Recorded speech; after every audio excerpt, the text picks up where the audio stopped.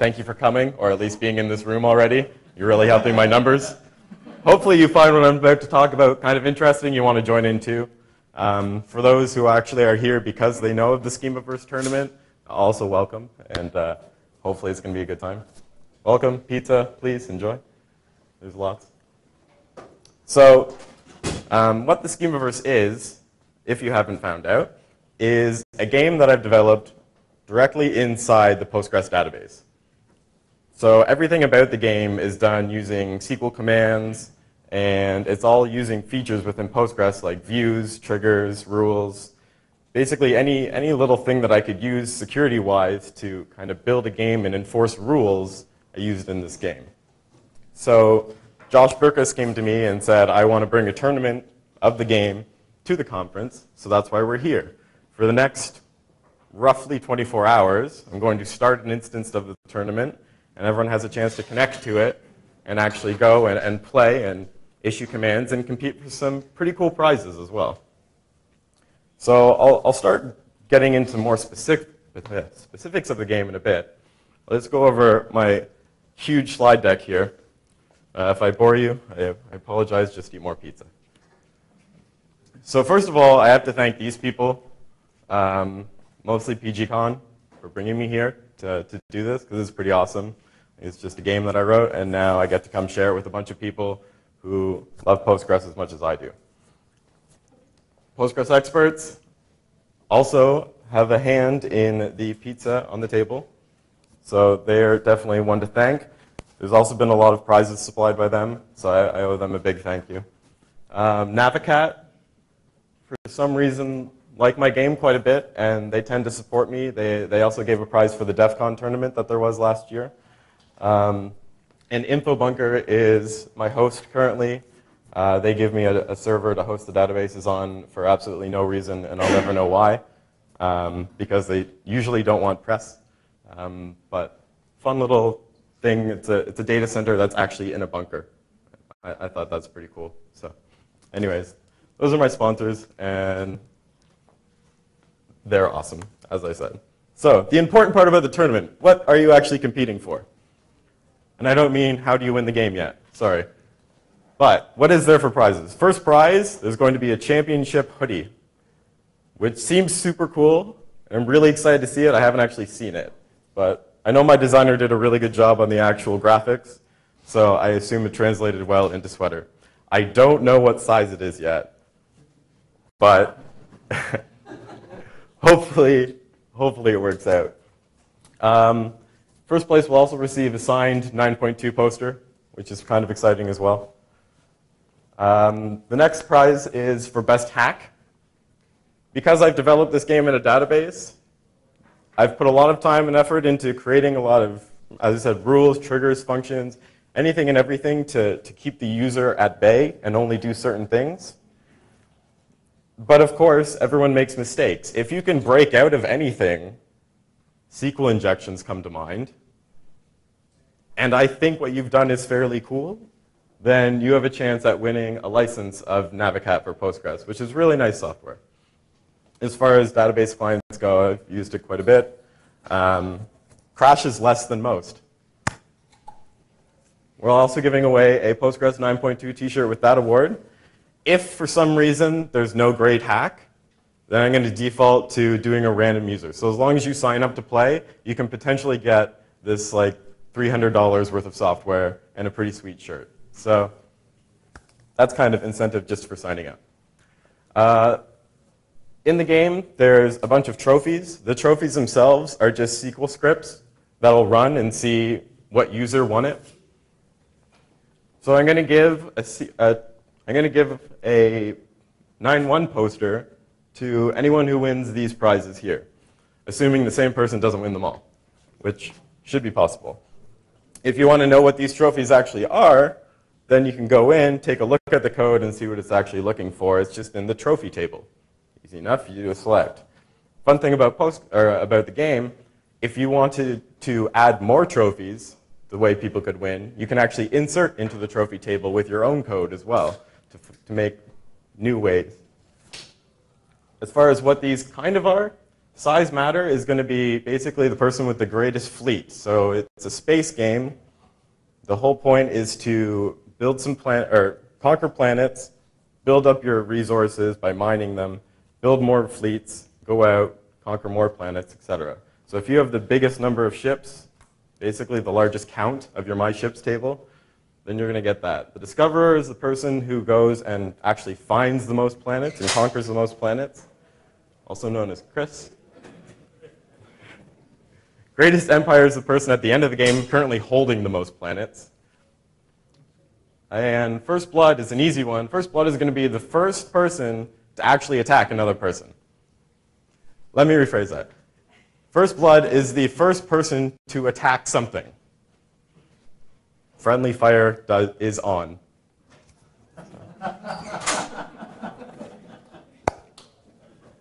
And finally, I have another Postgres 9.2 t-shirt that I can give away to anyone who registers. So hopefully, I'm pretty excited about these prizes. I don't know. So as far as the actual tournament details go, I've got some handouts up here that have basically the same information. The host for the tournament is pgcon.schemaverse.com. This tournament is played directly in a Postgres database. When you register, the account you use to register is a user on the Postgres database.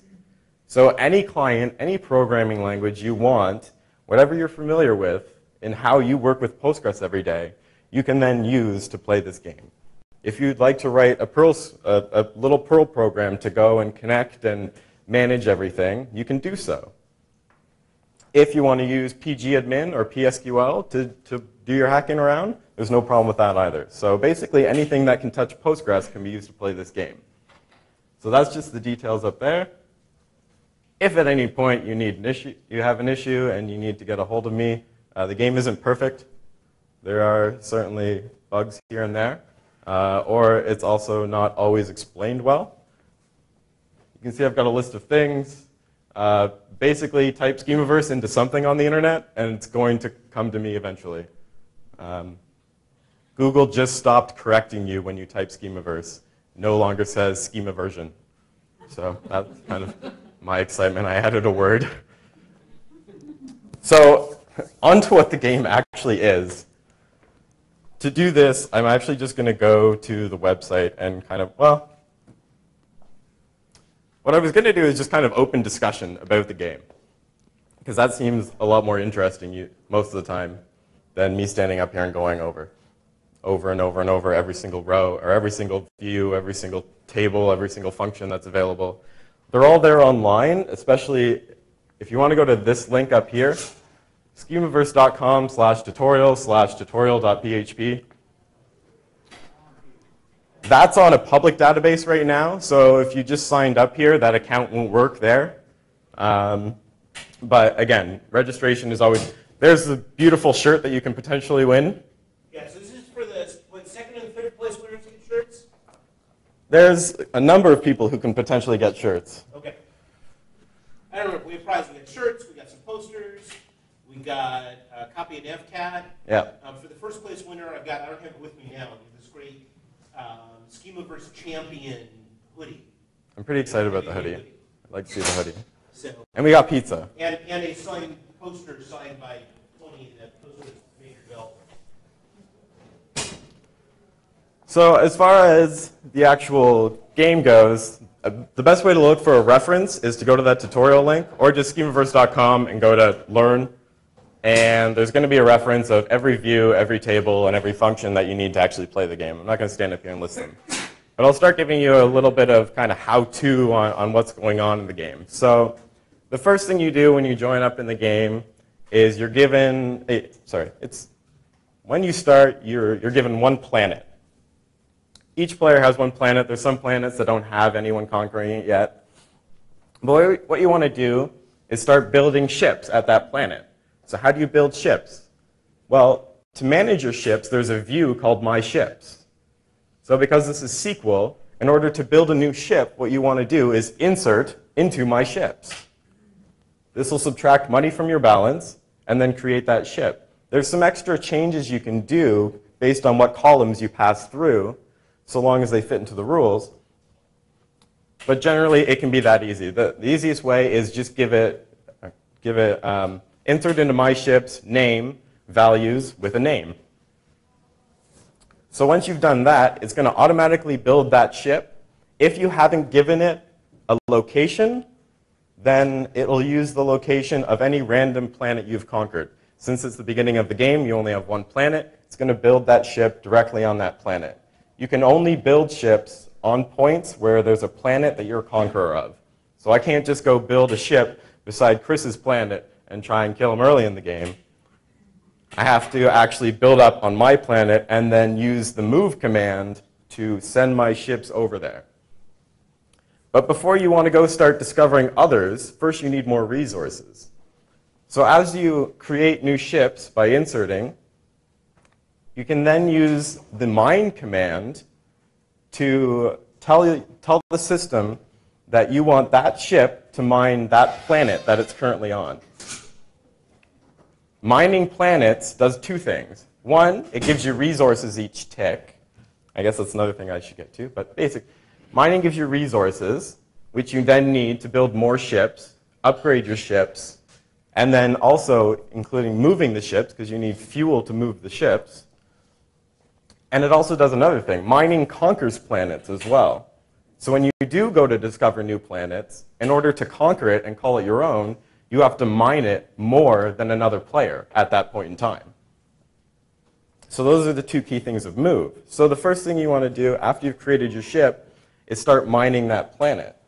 So there's a mine function, which just takes two arguments of a planet ID and a ship ID, other way around, ship ID and a planet ID. Or every ship also has state. So if I know that this ship is always going to be mining this planet, I can update the action column on the My Ships table for that ship and the target to be that planet's ID number. If you want to see what planet you're actually on, there's a planet's view that lists all the details for everyone and who's currently conquering everything. And then you can just call that down by your own player ID based on the conqueror ID of that planet. So is this making any sense at all? Or how psychotic am I at this point? I'm having trouble logging into this tutorial. Really? You need an account on the rail. I'm saying register on the tutorial. It's different from that. And the tutorial is awful at giving you a reason why it's not working. Yeah, you did But Yeah, go HTTPS and accept the security sections, all that stuff. oh, is that failing? Probably. Yeah, my cert expired. Give me a break. It's been busy. Okay, so question. I mean, if I don't start this till midnight, have I lost all possibilities of doing well in this? Yeah, I want to say no, but the more likely answer is yes. However, if you log in right now, and over the course, well, not right now, the tournament hasn't started. Over the course of the next 15 or so minutes, build up enough miners to steadily mine your home planet. That way your resources keep coming in. So long as you're protecting your home planet, then you'll likely keep it. So every planet has a couple attributes. Every planet has a fuel amount that you can't see. It might run out. Your mining might just stop working at that planet. It's not likely to happen too soon in the game, though. It also has a mine limit. The mine limit is the amount of ships that can mine that planet each tick. So if a mine limit is 30, you can build 30 ships there that keep mining that one planet, and you'll likely always keep it conquered. The only way someone can beat you is by coming in and mining it maybe 16 times when you're trying to mine it 15 times. And then they've now conquered it over you, and they can build their ships there. So there is a way right now where you can, if you're not really ready to play until later, you can at least have your script or have your system start preparing for you, giving you resources. So when you do log in tonight, you've got all this money, and then you can go out and attack.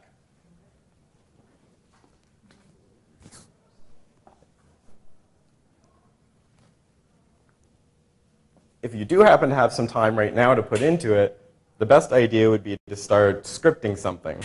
Because no one wants to sit here for the next 24 hours and just type SQL command after SQL command. The game has something called fleet scripts in it. Basically, the system itself will run scripts that you write on your behalf each tick. I should really explain tick at this point. So the game is tick-based. So every minute, approximately, is a new tick. Each ship can do one action per tick. So there's three kinds of actions. There's attack, there's repair, and then there's mine. So you can choose one of those to perform each tick. If you write a fleet script, the system will run that script on your behalf each time. So you don't have to sit there managing it. You can just write some little AI that will then go and build it up. So a simple one for your home mining planet would be check to see what the mine limit is of the planet. Check to see how many ships I have on that location or around that location. If the amount of ships I have is less, then build another ship and tell it to start mining. And then the next time you've got a bit more resources, and you say, okay, let's do this again and do this again. So there's very simple, even like 5, 10-line pieces of code you can start writing that'll start getting your resources. Another one, so there's also, so the My Ships table, or view I should say, is for your own ships. If you want to see when enemies are approaching, there's another table called Ships in Range. And that'll show you roughly what health they have, as well as where they are and what player they're from. I admit, there's a lot to it, but it's super addictive, actually. Once you start writing scripts and kind of and getting to know the system, then you start kind of tweaking here and there, and you're always watching stats. It's fun. Peter, you look like you've got a question or comment. Really? There is a sample script, and I was hoping to rewrite it before today, because it worked really well about 6 months ago. Now there's been a lot of changes to the game, unfortunately. What I'll do is I'll try and fix it up quickly after this talk, and then I'll post it on my Twitter feed. So everyone who wants to go, you should be able to just copy and paste the script, and then you'll start playing. Or at least it will start playing for you. What's the error you're getting on the... I just thought it says login complete, making tutorial on it. And then you can't... You actually have to have an account on the real. Yeah, but it's saying login complete. And then you click something else, it just says... It worked after I logged in with the Schemaverse.com account, not with the one I registered with. Said Are you it's- you have cookies disabled or something? Yeah, it likes cookies and JavaScript and all sorts of stuff like that.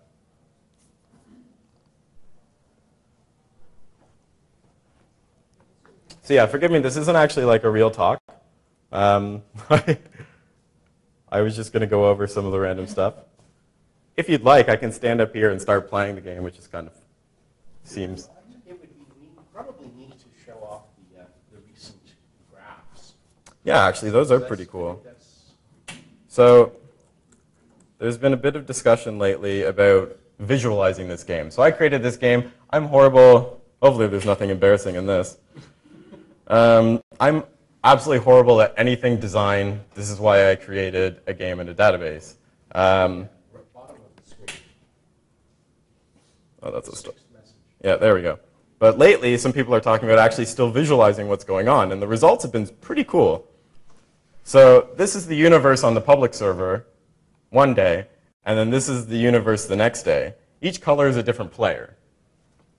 So you can kind of see how the different strategies that everyone has kind of shows in how well it's happening. Like purple just kind of takes over the right, and then orange gets a little bit eaten, and somehow yellow just kind of goes everywhere. And then there's Australia in the corner. Yeah. You know, charming return. So there is, one needs web access. There's another one someone did a while ago. You cannot see that at all, I bet. And I don't have internet right now, so I can't show you that one. So there's a Schemaverse .markviewer.com. So if you head to a web browser, or Here, I'm not sure if you have let me tether to myself and then maybe show this. Is there?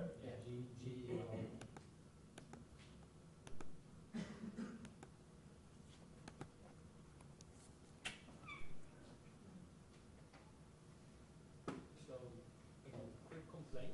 Mhm. I registered in the morning, and Chris already conquered my planet.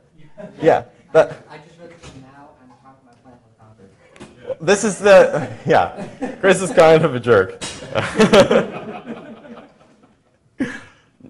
The tournament itself hasn't started yet, so right now it's just kind of like a little play area. Might be not a bad idea to reset it. Yeah, I will be resetting it after I finish yapping up here. So then it'll start, and then we'll play.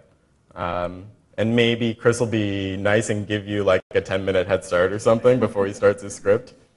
He's looking like no. I think I've got an autoexec.bat. There we go. Of sorts. Are you running a DOS server? No.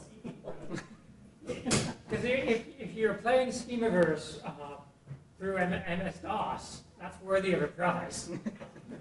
If you can connect Someone was just telling me they were using interactive Lisp to play. And that seems awesome. I know another person who uses interactive Python to play. I think that's pretty fun too. Here's the other graph someone created. There, that's pretty cool. And the double cool thing is the ones with the the bright red crosses in the middle. And these are generally on the edges of empires. Those are the places where conflicts are taking place. So people are attacking people in all of those places. Yeah, that's pretty fun. But individual players won't have access to that global map. Well, I can go talk to this guy. I don't know where he is, but It would be not difficult to get this because what's he using? I think he says somewhere. assume the beginning state is all planets are not owned, which is approximately correct. I like that. And then you just record the conquer actions. The conquer events are all listed. So you select all the conquer events. And you could do in effect, in principle, you could do an animated diagram of this player conquered this planet on this turn. That is public information. So you could see how you would miss if you just used the stream of conquer events, you'd miss the original planet. But who cares about the first planet? Well, but as an animation. Schemaviz is working? Great. Yeah, I mean, That's part of the condition is the least interesting piece. Is it RokuApp.com? just for Roku.com, it's old enough. Aww. Aww. I think you might be able to fix that inside. If you have a newish browser, go to schemaviz.roku.com and that's visualizing some game. It might be the public game. Yeah, it's visualizing the public game. Yeah, it's a WebGL rendering of all the stars in the galaxy that everybody's interested in collaborating on. There's lots of stuff in there for adding planets or ships or things like that. So I'm going to try and use this and hopefully I have more success than Peter is having. What we registered on your pad is not here, but we register here? Yeah, this is the public server. The one that you registered on my iPad is for pgcon.schemaverse.com. It's not a website, but it's the host of the database for the tournament. This one is accessible all the time. The rounds last a week instead of 2 days, so it's a bit of a different competition at times. So we are doing one, so we're just not ready to do one with the two that we registered. Yeah, that one, there's a server up and running. You can connect to it, but the actual tournament itself hasn't started. That'll be in about 20 minutes. Great, but what's the address of the meeting for it? pgcon.schemaverse.com. There's no online presence for that. I got lots of handouts. Excessive amounts of handouts. I killed too many trees. Okay, so how well can you see that? Not very well. That's not bad. Yeah, yeah. So let's do views.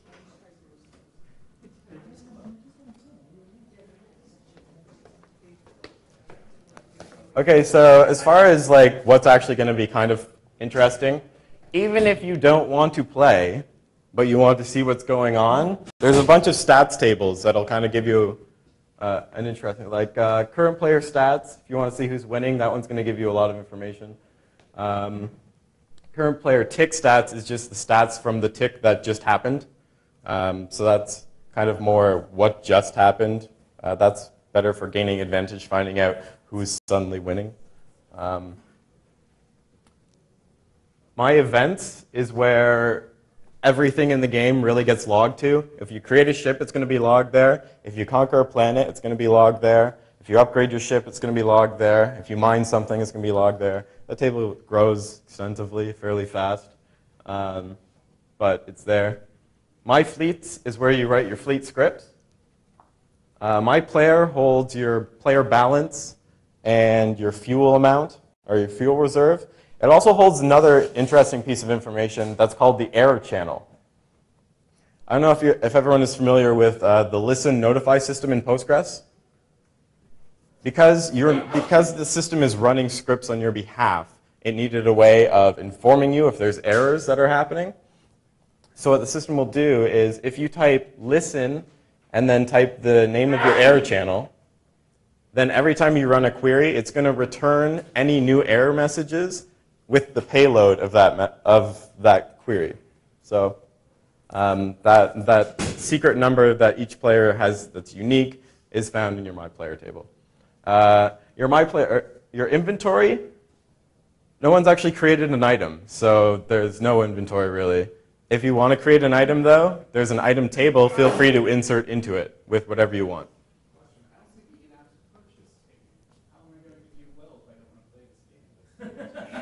I'm sorry. It's all done in cache in person, so if you want to just bring me some sort of SQL script in cache, then I'll get whatever you want in the system. Yeah, yeah. It's $1,000 for drop database Schemaverse. Various kinds of cache are good. My query store is mostly just used for something else. It's there. It's that if you're on the Schemaverse website, there's a training wheel section, which is just like a nice little web interface where it gives you some helping functions and lets you run SQL within the browser. That's what stores those. If you want to use it for storing something just for anything, it's there. It's kind of just a dumb store. My ships, again, that's where all your ship's details are, your ship's stats, your ship's current trajectory. My ship's flight recorder is kind of a fun one, I assume, especially for visualization. I haven't seen anyone play with it, though. But it basically maps the path of every single ship you have. That one also gets large. My trades, I have never seen a user use my trades. It's there. It probably took me the longest to code out of most things in the game. No one's ever used it, though. I'm sure it's super buggy. So if you want to find a way to break the game, start taking a look at trades. You may have to find a friend, or maybe you can trade with yourself. I don't remember. Online player is just going to show you who's online, which is basically what sessions are open on the database at the time. Planets, that's the view. It holds the detail for all planets. You can see all planets in the system at any time. You can see who's conquered them. You can't see how much fuel they have, but you can see their mine limit. So that's kind of like how big it is. Planets in range is just going to show you, don't use that actually. That's broken. I noticed that. Yeah. It's pulling from a cache, and we stopped updating the cache because that was too intensive. And then I realized, why are we making a cache when Postgres is pretty good at indexing? So we stopped reinventing the wheel, and I just haven't updated that view. Ships in range is important. Ships Yeah. in range is crucial. Ships in range is certainly important. Public variable, you can store variables as much as you want. That's useful if you're doing scripting and you want to kind of keep track of what you're doing or keep track of what you're attacking next or stuff like that. Use it whatever you want. You can either store text or numeric values, so I don't really care. Ships in range, again, that's the important one. We've optimized that a lot, so I think it's useful now. Like, I think you can actually run a query against it and it will return something. I love how the example script uses planets in range. Fantastic. I'm sorry. Writing a game in SQL is hard, all right? All right. I'll accept that. Yeah, exactly. Absolutely. The game, with that being said, the game is on GitHub. Oh, good. So if you want to learn anything about it or do something to it, it's there. All the code is there. Please enjoy. There's also that air channel thing I talked about. There's a Python script in there called Schemaverse Output Stream, SOS, and that will just log into the database and just keep polling it to tell you if there's any new errors being listed. It's kind of a nice little Python script. And then we got to let the other speaker in soon because he's got to set up. oh, he's got to actually talk about something useful. Well, he All needs right. to get prepared. Yeah. What's going to be useful, I'll quickly go over functions here. And then I'll leave, I swear. If you want to move your ships, you got to use something called ship course control. If that's too long for you, it's also, you can use SCC. I would certainly suggest looking up how to do that on this website. Refuel, when you mine, it goes into your player's balance, and then you can distribute it to your ships with refuel. These are the 3 actions you can do. They're great. Use them. Convert resources converts your money to fuel or fuel to money. It's a 1-to-1 ratio. Don't ask me why they're different in the game at all. At one point, I had an idea of some sort of economy where every time you traded fuel, it changed the value of it, but you never trade money back to fuel, so that was stupid. Upgrade is how you upgrade your ships. And the rest are just a bunch of utilities that are there and super useful. This is all on the website for the tutorial. If you would like to come register, please find me. Also, please eat more pizza. We're going to move the pizza to registration. Yeah, I bet you are. Oh,